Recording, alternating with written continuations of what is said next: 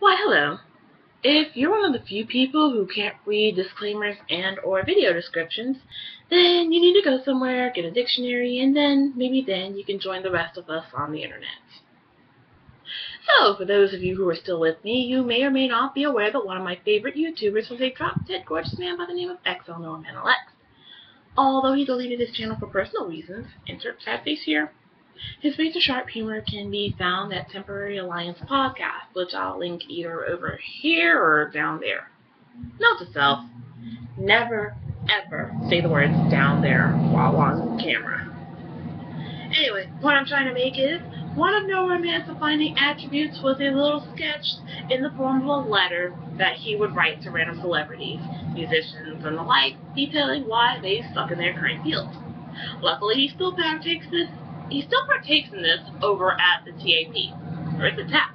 I'm not really sure. Another point I'm trying to make is that due to a certain egomaniacal rapper's recent tantrums, I feel compelled to take a leaf out of my beloved No Romance book and write a letter of my own.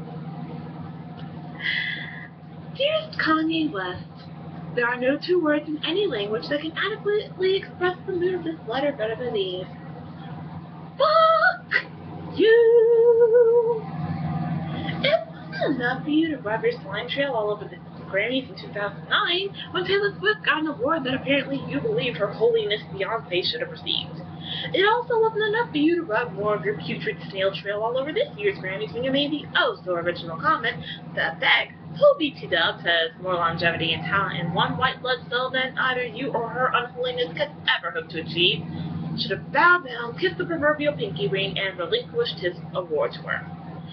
But the fact that you made the decision to not only slut-shame your ex, Amber Rose, and insinuate that she's a jealous, skanky, skinkatudinous slut, unworthy of her magical penis that probably isn't a penis but a micro-penis, and lift your wife, Kim Kardashian, she of the lackluster cocksucking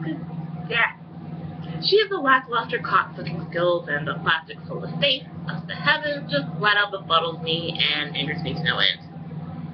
Wait, did I just say that befuddlement angered me? Perhaps I should have mentioned the comment you made regarding your sister-in-law's relationship with a 25-year-old allegedly abusive manchild. You know, the one where you congratulated said allegedly abusive manchild for getting in early, because as we all know, being the first to fuck a teenage girl and then ruin her for other men is the most important thing, am I right? And to think that I thought that Patrice Wilson asshole was scum. He still is, and guess what, Kanye? You're rapidly approaching his level of scumminess. I could go on and on about other things about you that piss me off. You and your wife's treatment of your 2-year-old daughter as if she were a commodity rather than a living, breathing human being. Taking said daughter to a fucking fashion show rather than finding someone to look after her.